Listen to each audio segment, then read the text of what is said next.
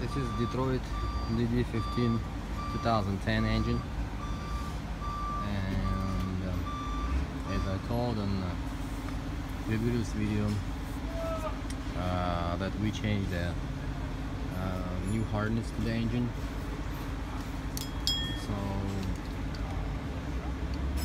in the point when we start assembling engine back, it was a big surprise for us that the actual harness matches the number, but it doesn't match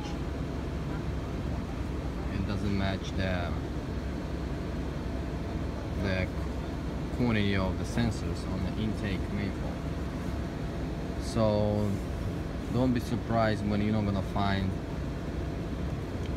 connector to that thing, and that thing calls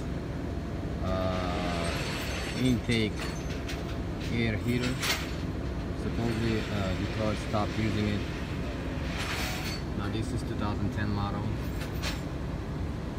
so now Detroit is not using it anymore, and now the intake actually coming as a plastic one. So you don't really need to connect that heater because the system is not working anyway. Because if you pay attention, there is two plus and minus connectors which never connected, and they as the Detroit told me, here is the harness for that, and it was disconnected on the factory, so it's not working.